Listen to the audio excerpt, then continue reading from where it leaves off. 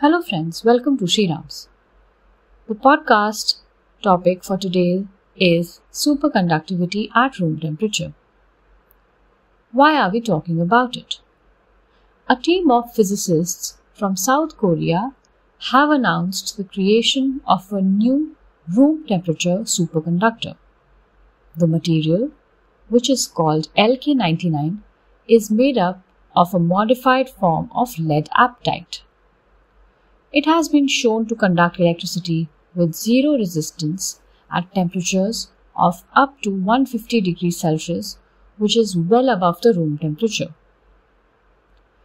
LK99 की discovery superconductivity के field में एक मेजर ब्रेक थ्रू है. What is a superconductor?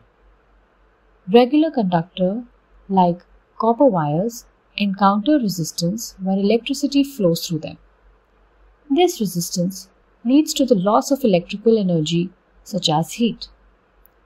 Superconductors, on the other hand, allow electricity to flow without any resistance, meaning there is virtually no energy loss during power transmission. Can you explain the different temperatures? The temperature of a superconductor, known as the critical temperature, is typically below 10 Kelvin. Or minus 263 degrees Celsius. Room temperature is about 20 to 22 degrees Celsius. Superconductors at room temperature can cut the cost of electricity grids, computer chips, magnets for maglev trains, energy storage devices, and fusion reactors by saving electricity and money on coolants. What has been the effort of scientists?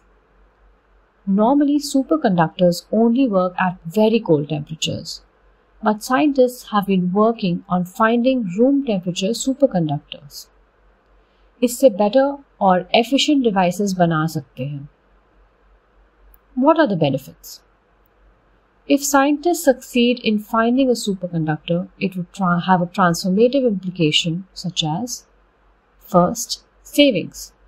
This would result in much more efficient and cost-effective electricity distribution with greater productivity and financial savings. Second, enhanced power transmission.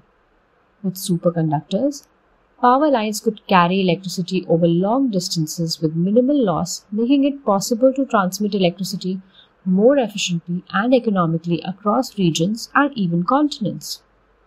Third, smaller and faster electronics.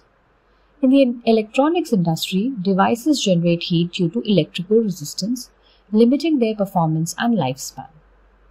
Superconductors in electronic components would eliminate this heat dissipation issue, allowing for smaller, faster, and more powerful devices without worrying about overheating. Fourth, magnetic levitation. Superconductors have a fascinating property of expelling magnetic fields known as the Messner effect. This allows superconducting materials to levitate over magnets, leading to potential applications like frictionless transportation systems. Fifth, advanced scientific research. Superconductors are used in cutting-edge scientific research such as powerful magnets for particle accelerators and MRI machines. The discovery of new superconducting materials could enable more powerful and efficient scientific instruments. Despite decades of research, scientists have only found superconducting materials that work at extremely low temperatures, often close to the absolute zero.